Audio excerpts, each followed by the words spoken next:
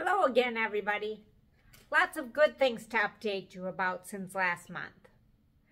We continue to plug along on the book and recently came up with a new idea of how to pull the stories together in a way that I'm really excited about.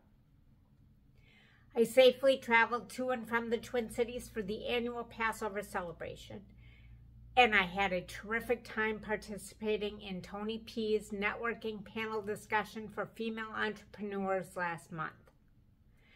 That experience in particular felt like a real hurdle for me to clear as I continue to visualize the idea of me getting out there and talking about my story on a regular, ongoing basis.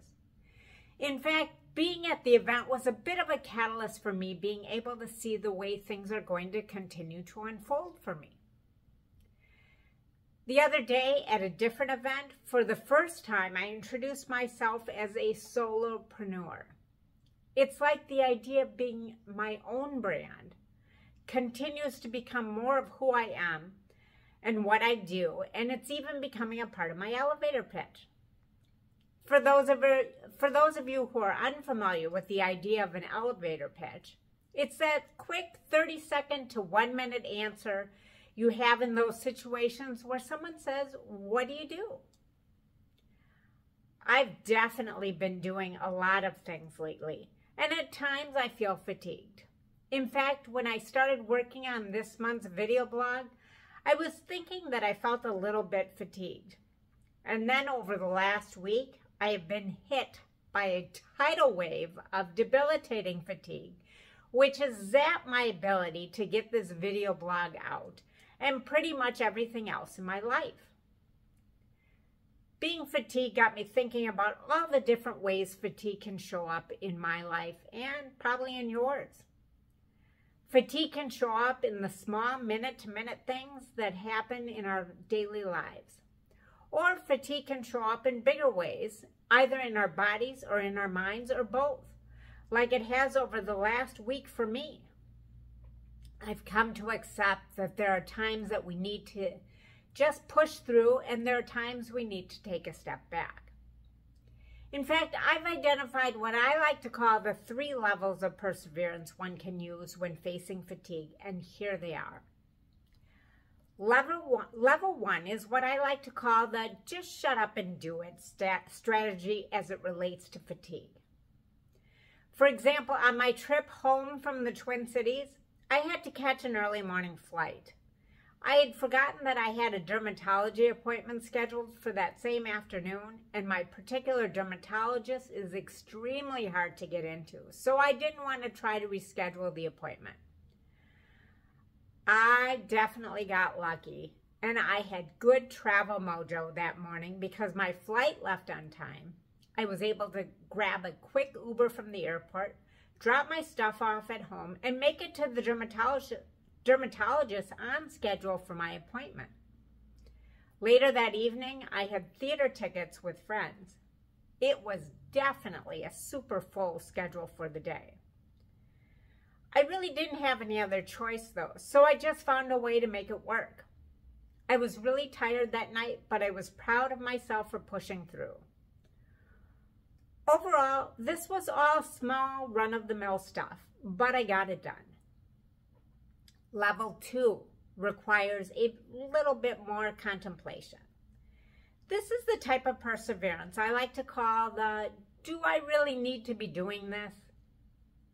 Most of you know that I've been doing the MS ride for over 20 years. It's a huge part of my life, and I love contributing to the cause.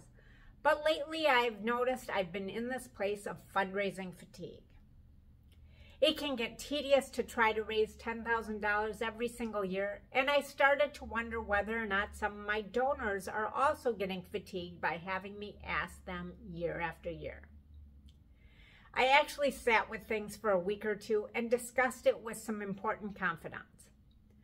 What I arrived at was that I'm not really asking people to give their money for myself, and that there's still a great need for people to get assistance in acquiring medications and all the other things most of us who are living with MS have to deal with on a day-to-day basis. which is why all of you should have received my annual MS letter within the last week or so. No amount is ever too small or too large. The third level of persevering in times of fatigue falls into the category of what I like to call the "I'm not going to do this" category. For me, this is frequently the most uncomfortable place to be operating in.